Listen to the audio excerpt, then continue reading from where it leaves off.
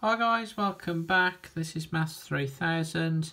Today I'm going to show you how to work out the exponential of a number where the base is 10 on a Casio Classwiz scientific calculator.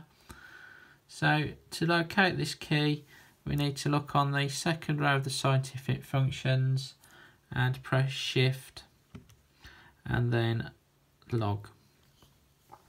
So let's have a look at the first example. So we need to work out 10 raised to the power of 4. So if we press shift,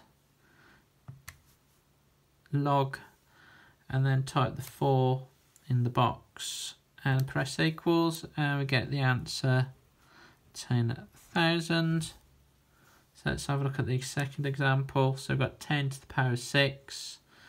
So if we press shift, log, and press 6 in the little box there, hit the equals, and we get the answer 1,000,000.